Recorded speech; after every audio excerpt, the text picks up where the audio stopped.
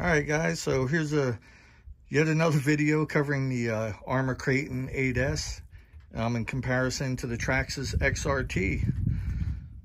So you get kind of a little bit of a close-up on that. And you can see, obviously, those are aftermarket wheels and tires, and the XRT. All right, so first thing we're gonna look at, as you can see in size there, the XRT is a little bit smaller. It's not a lot, but it is, you know, the appearance that it has is that it's slightly smaller. They do build the Traxxas as a 1/6 scale and the Kraton as a 1/5 scale. So like I said, just be aware that there's a slight difference in size. One of the big differences is in weight. The Kraton weighs considerably more. This one, I believe, is right about 25 pounds without batteries.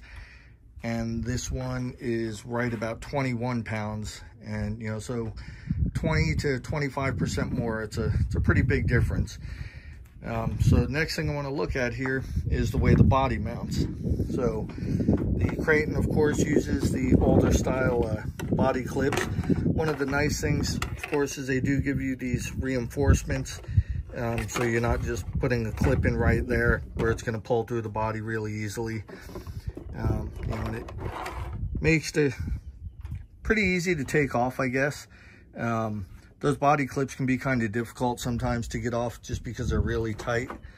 You know, and then we're going to come over here and look at the Traxxas. And of course, the Traxxas has the clips that are underneath. And let me see if I can get these so you pretty much reach under here, and I'll show you guys what it looks like in case you're not familiar with these. I know they've been out for a little while. It's the first one of these I've owned, so it was still kind of new to me. And you can see there's a lot of plastic for the clipless, or the, you know, I guess the clip-on body style, and that's actually where it mounts, right there. All right, so I'm going to set the bodies off to the side, and then we'll continue on with the comparison.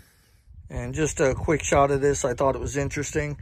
With the bodies off, you can see the XRT body is in fact a little bit bigger than the Kraton 8S body. All right, so here's the Kraton with the body off, and you can see, you know, there's the power leads right here, and of course you've got some bracing. You know, it's fairly conventional layout. Then we're gonna move over here to the XRT, and you can see it's definitely looks a lot different. So, you know, the first impression for me when I see both of these is that the Traxxas just looks a little bit more toy-like, and the Kraton looks more like a actual, you know, like a hobbyist machine. Aside from the sheer size of it, just, you know, there's a lot of metal and aluminum, you know, or steel and aluminum. You know, you have the chassis braces, and just the overall look, to me, I think it looks a little bit nicer than, you know, all the plastic on the XRT.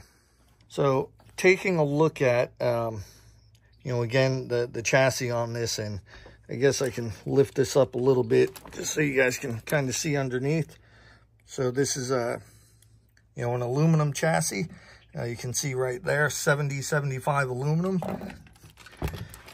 And if we come over here, you can see that the Traxxas is, you know, plastic chassis, but, you know, it's pretty smooth underneath there, which is kind of nice. So my view on the plastic versus aluminum, years ago, I had a Hot Bodies VE8 8 scale buggy, and that was a plastic chassis also. And I got to say, after owning that, I'm actually a big fan of the plastic chassis. That thing was very solid, never had any issues, and that it was really durable. It took some massive hits and just never had an issue. So obviously, I'm not saying the XRT is necessarily going to be the same, but you know, if you've had one of these and you kind of feel around, like with the plastic shock towers and everything, it's well engineered, and that's something that I actually really like about the Traxxas.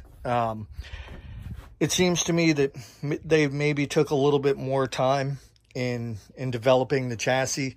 You know, it's just my opinion. I know not everybody's going to agree with that, but I will say, you know, I don't have any concerns about the durability of the plastic chassis. And as far as the ease of working on the two, I guess that's, you know, everybody has, I guess, a different way of looking at things. And the way that the engineers created the Kraton, as opposed to the way that Traxxas engineers created this, I think it goes more in line in, you know, what type of, you know, who you fall more in line with. Some people may find, as I do, that the Traxxas, the way it's put together, actually makes more sense to me, and it's not difficult to work on, as opposed to the Kraton, which is fairly conventional, but I just find it a little bit more difficult to work on. I know that runs contrary to a lot of people, but like I said, it could just be, you know, that my way of thinking maybe lines up more with the people who created this. All right, so now we're going to just take a quick look at the battery trays. And you can see fairly conventional here on the Kraton. I do want to point out one nice thing is that this actually has on these straps, if you look here at the back, and it's much smaller, and that's actually for your balance leads. So when you strap the battery down, you can tuck the balance leads back here, and that way those aren't flapping around, and, you know, less potential of them getting torn off if they're just flapping around in a random area. Another nice thing is the adjustable battery tray. You know, you can extend it out, and that prevents having to use, you know, like foam spacers. You can actually custom fit the tray, which is definitely a nice touch. You know, I had a HPI Vorza years ago, and that was one of the first vehicles I had with the adjustable battery tray, and I thought that was just great.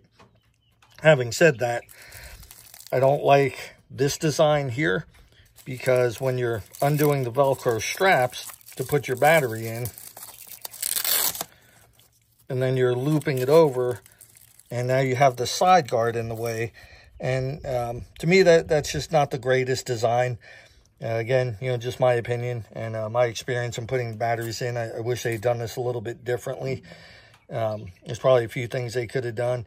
And I'm sure there's, you know, aftermarket solutions to that. But from the factory, the Velcro is good. It's just, I'm not crazy about having that side guard right there. Coming over to the XRT, you guys can see, of course, I've replaced the stock battery door with Velcro.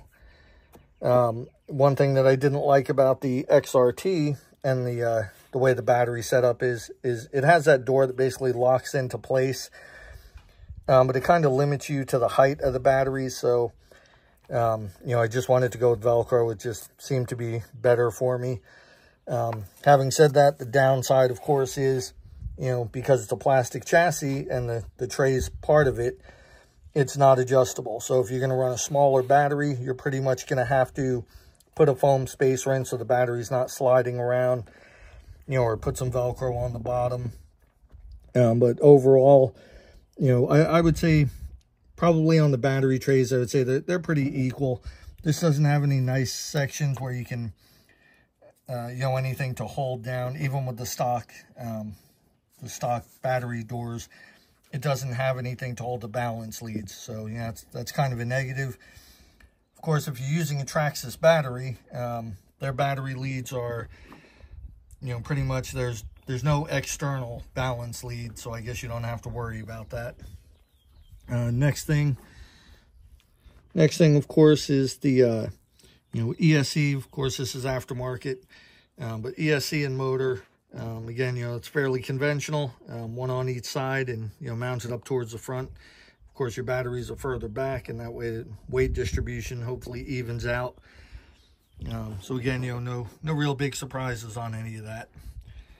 Coming over to the Traxxas, you can see it's definitely a little bit different as far as their overall layout. Everything's, you know, down the center. You know, probably a little bit better for weight distribution. One thing that I do want to bring up that I haven't really heard too many people talk about is the motor and the motor cooling fans. When I first saw that, I just thought it was great because it looks like a little miniature V8 engine. You know, you have these fans set off, and they're big valve covers. You know, that was just the overall impression that I got when looking at it was, you know, they did a nice job in making that look really nice. At least to my eyes, it looks really nice. You know, of course, they call that the Valinian. So, you know, and it's an 8-cell, so it's pretty much like a little mini V8 there. Coming up to the steering servo, you know, it's kind of hidden down in there pretty good. So I can't really get too good of a shot of it. But the steering servo is actually underneath the ESC. And they do give you 2 different radio trays, which is kind of nice because this whole tray comes out with like 4 screws. That way, if you're really going to clean up your RC, you're not getting the electronics wet, even though, you know, they are waterproof or at least water resistant. That's kind of a nice feature to have. You know, again, nothing all that different, fairly conventional in the way that that's laid out. They give you a battery tray or a radio tray that'll hold a 1/6 scale servo and also a 1/5 scale. This one is the 1/5, and you know, it's just nice to have that choice. Coming over here, you can't really see down in there too much, but the Traxxas, the steering servo is actually down here. It's underneath, so again, you really can't see it. The downside is they use a proprietary servo mount. Now, there are companies that make aftermarket servo mounts, so you can use a conventional servo, but then you're using a conventional servo for an 8th scale as opposed to a slightly larger vehicle. Now, Traxxas does make 3 different servos. I have not the stock one, but the one upgraded, but not their top of the line. So this is, I think it's the 2085 is the regular servo, and they make a 2085X and then the 2085R. So I have the X in this, so it is a little bit of an upgrade, but it would have been nice if they just would have used a conventional servo mount from the beginning. You know, so I do want to mention on the steering, so this uses what's called pillow ball.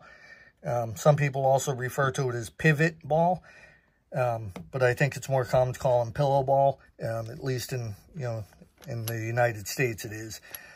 And I've read, you know, varying things on both, is that the pillow ball is a little bit stronger.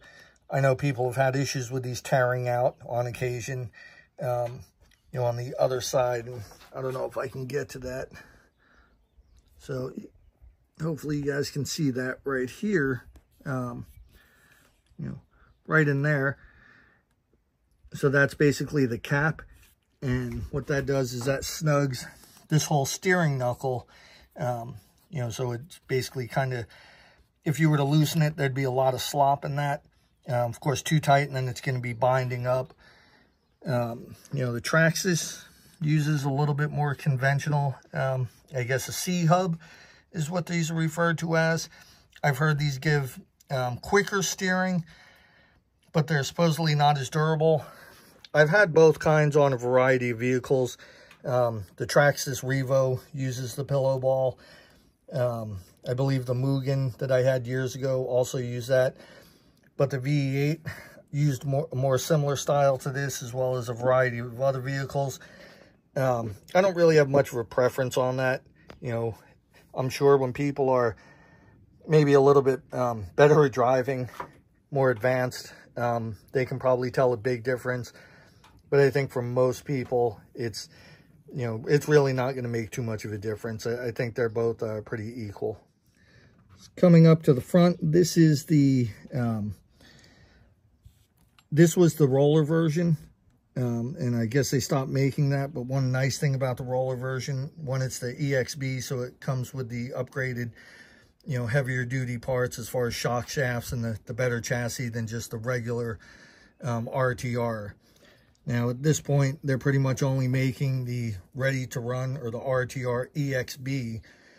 So that does come with the better chassis, the 70-75, and the heavier duty shock shafts, and you know, just small upgrades here and there that all add up. But one nice thing is it does have sway bars. You know, I know not everybody's going to use those depending on the terrain, but it's definitely nice to have.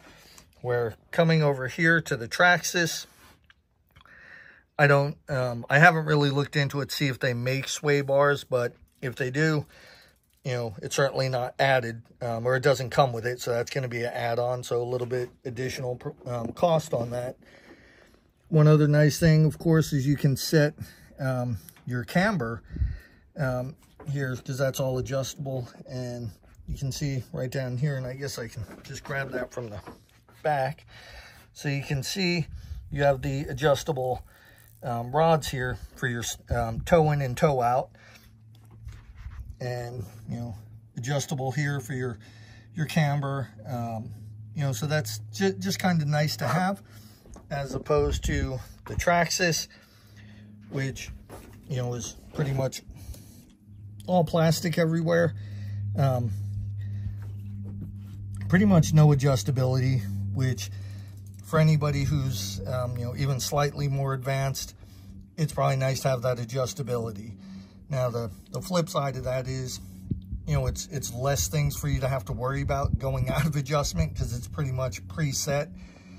So it's always going to be the same.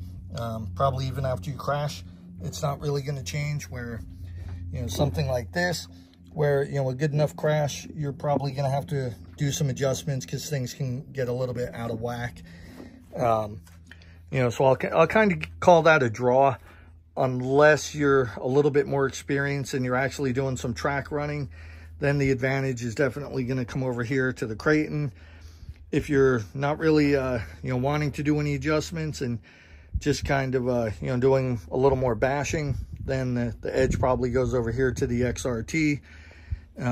One thing of note is, of course, Traxxas does sell aftermarket parts, and there's other companies offering aftermarket stuff, so you can have that adjustability up here. You know, so then that would kind of give the advantage, I think, to the Traxxas, just because you have the ability to add in those adjustments, where even though the Kraton already has it, you don't have the ability to not have that and not have to worry about that.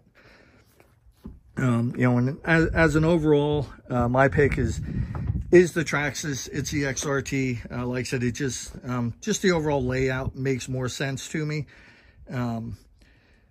You know, I find it easier to work on, and it being slightly smaller and definitely lighter, for me, it's a lot easier to work on when it's on my kitchen table.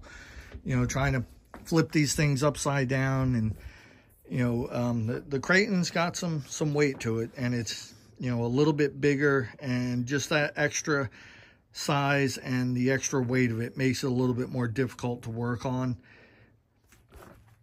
Overall, I don't think you can go wrong with either one of these.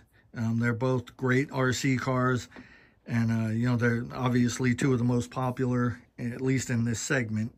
You know, they're both more, a little bit better handling, I guess, than, you know, maybe like the X-Max or the Outcast, which I know is really popular with people for doing stunts, a little bit shorter wheelbase. But yeah, so there's a, you know, comparison of both of the RCs, and you know, just my overall impression and you know, my thoughts on them. So hope you guys enjoyed the video, and you know, feel free to leave any comments or questions, and you know, I'll do my best to answer them. And I'll see you guys in the next video. Thanks for watching.